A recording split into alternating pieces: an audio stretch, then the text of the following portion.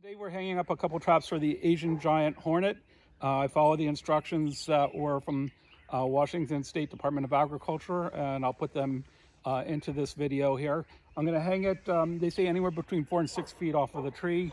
I'm using some wire to do this.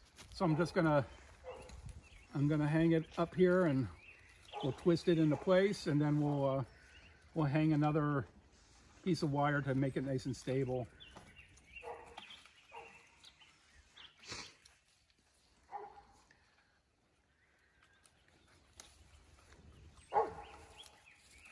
And that's it for right now.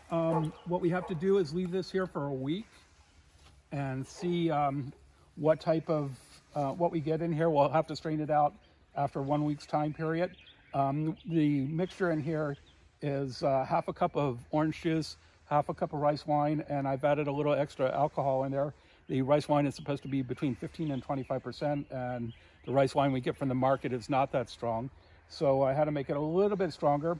As you can see, here we have the a 3/4 inch by 3/4 inch. It's a little bit longer than that on the height opening for these. It has to be large enough for the Asian wasp to get in here. And what you do is you fold the top piece in and the bottom piece down. So when they land, they'll come in here and they'll land on the landing here and then go into the trap. And hopefully we'll capture them. We're using rice wine because honeybees, the pollinators, do not like the rice wine. So hopefully we don't capture any honeybees in here. The idea of doing this is we're going to do a test this week, and if we do capture wasp, we'll register the traps. We have 2 traps, so we have to keep them 50 feet apart. So I'm going to hang one here, and then we'll go and hang the other one. Okay, we're going to hang the second trap up here. I'm using a ladder. I want to get it a little bit higher. The first one we hung around 4 feet. This is going to be about 6 feet up here, and we are 50 feet. Well, we're more than 50 feet away from where the other trap is. You will have to maintain that 50-foot distance. And what we'll do is we'll get this wrapped up here, and we'll leave this hanging for a week, and we'll see what we get, if anything. And that's the most important part right there. Leave it for a week. Hopefully we get just the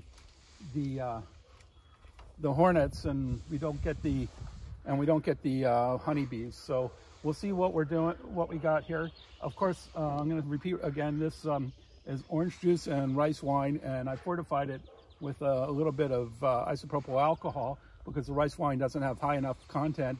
There was a suggestion that we used, instead of isopropyl alcohol, we used vodka. So we have vodka and orange juice, a little cocktail there with some rice wine. I went with the isopropyl alcohol. Make sure that the little door is folded down. There's enough room through these holes for the hornet to get in there. But if you used a regular wasp trap, it would be too small for them to get in. That's why we're using, we had to cut the larger holes and make our own traps here. We'll see how this looks in a week, and we'll see if we get any of them in there or any other wasp in there. Hopefully we don't have any honeybees. And follow the instructions for making these if you want to make them on your own. And make sure you register them once you put them in there so they can find out where this infestation is. One of the things about this is if you decide to do this, it's a 17-week commitment, and they want you to start trapping in July. Right now I'm trapping early because we could get a queen.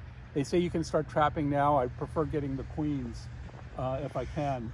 But they want all the trapping to really start in July for 17 weeks.